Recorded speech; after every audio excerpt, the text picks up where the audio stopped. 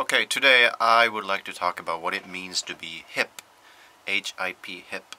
Well, I'll start off with this, but I'll probably digress like I usually do. So, a few months ago I watched a documentary of Quincy Jones, the Netflix series, and then he describes hip as being aware. And I totally agree. Like, you have to know where things come from, and you have to know where things are going in a way to be hip. And okay, what does it mean to be hip? Well, hip, we use that word among musicians to express when something is something we like it, or something that makes us go, yeah. Like, I don't know how to explain it other than it's a feeling. Hip. It's usually like cutting edge things are hip. Anyway, so I wanted to analyze a little bit of what it means to be hip.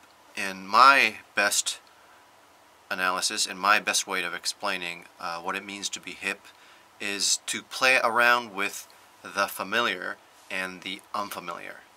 So everyone's understanding on anything is different. So everybody has a different level of unfamiliarity and familiarity when it comes to whatever, like music, for instance.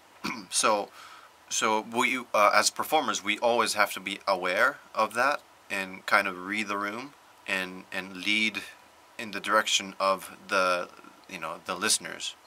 Well, it's always, this is always, reading the room is always hard because nowadays people cheer for anything. Like, people cheer when they hear something that's familiar. They say yes, we get it. But if they hear something that's unfamiliar, they also go, yeah, I like that, or that's new, or that's hip. See, that's another way to explain the word hip. Unfamiliar is hip.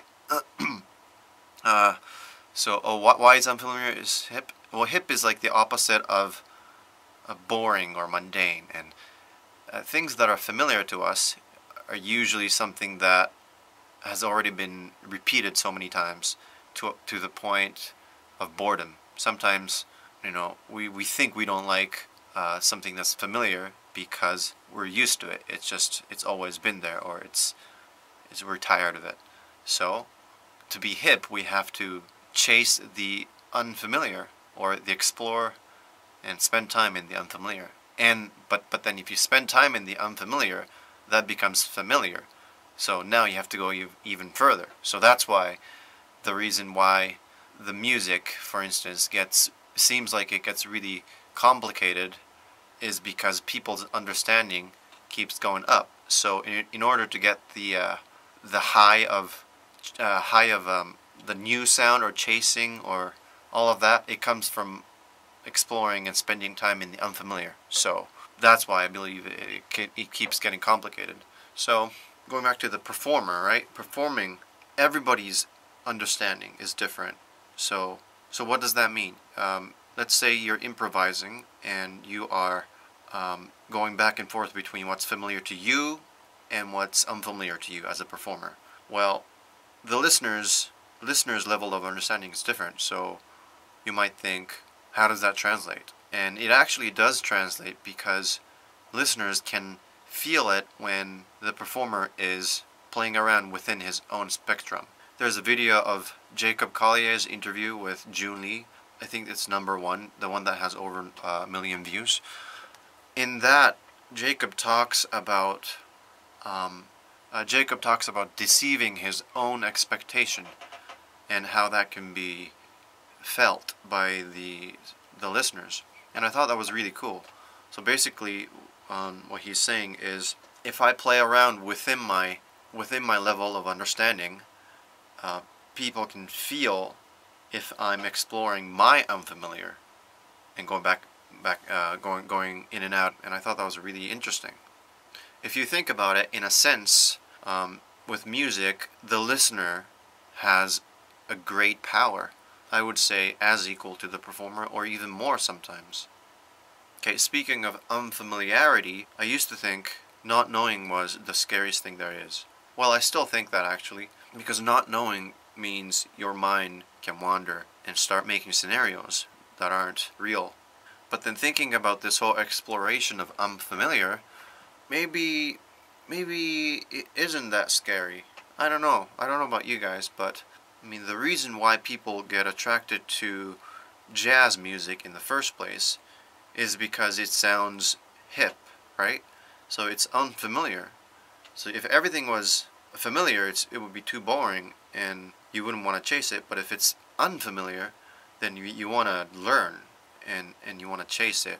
Which means that all the jazz musicians and all the cutting edge people in the world are chasing the unfamiliar.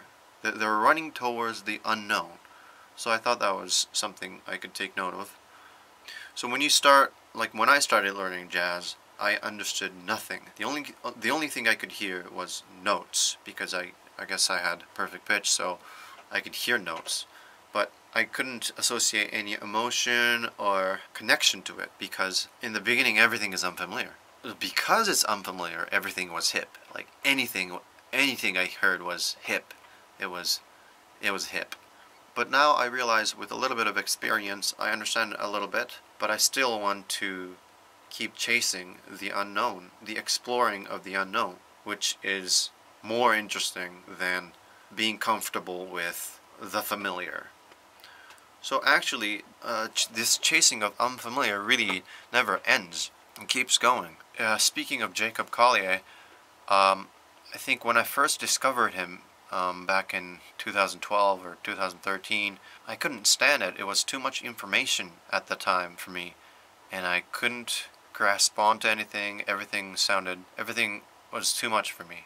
And now he's like the best thing ever, of course, but in the beginning, like, all you see is just the information, and too much of it, can really put me off. So it took me some time. Like, I went back to his music years later, and then I think it really was the emotional connection that I got from his music that really got me hooked. It wasn't the chops or the information part of things, which he has mastery of.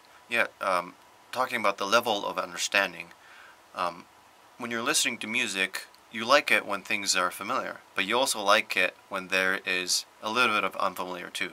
But when there's too much unfamiliarity, then you can't relate at all, right? So I think there needs to be a balance of enough familiar things that you can latch on to, but have enough spices so that it's still interesting. And when I say things you can latch onto, it doesn't have to be theory or knowledge of music.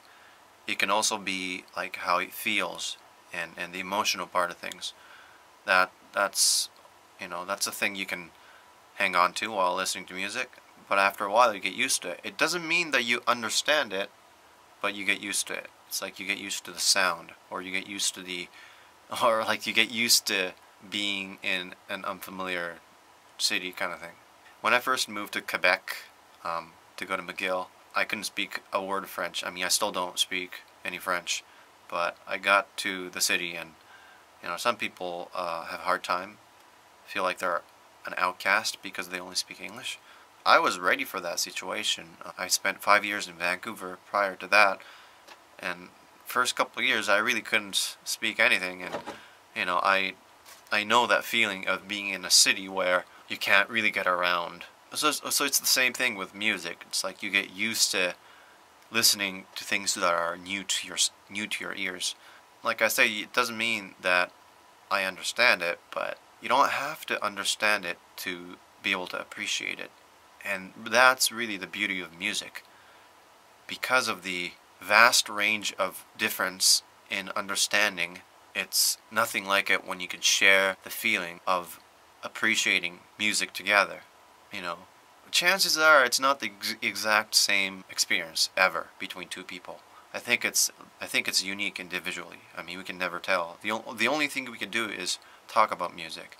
And that's another thing that's interesting, is talking about music is nothing like it, because no one's understanding is exactly the same. It makes it very interesting to hear what people experience,